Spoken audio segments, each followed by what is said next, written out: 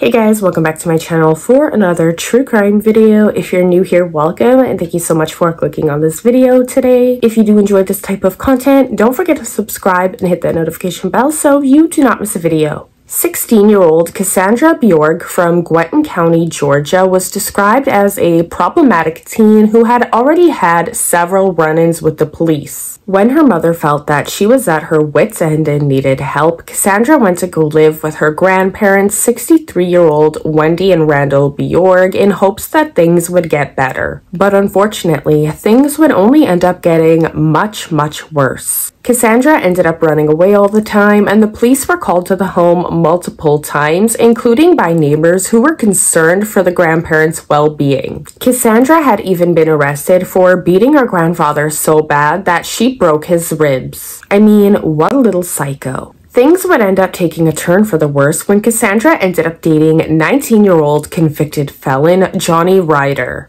Of course, the grandparents did not approve of this relationship, and Cassandra ended up running away again. That's when her mother, Wendy, began making posts on social media to the community to look out for Cassandra and sent a text saying that she was going to bed and hoped that tomorrow would be a better day. That would be the last time anybody heard from Wendy or Randall. Family and friends grew concerned when over a week went by, as this was not like them, especially Wendy, but the police were unable to do anything about it at this time because they were both adults. Over a week later, on April the 8th of 2017, the police were called to the home of Johnny Ryder's family because Cassandra and Johnny had attacked his sister and her boyfriend with pepper spray and a baseball bat. They then flew in Johnny's sister's car, leaving the car that they came in there. When the police arrived, they discovered that the car belonged to Cassandra's grandparents, Wendy and Randall Bjorge. The police ended up forcing their way into the home of the grandparents, where they made the gruesome discovery. The couple had been bludgeoned to death, stabbed multiple times, and their throats were slashed.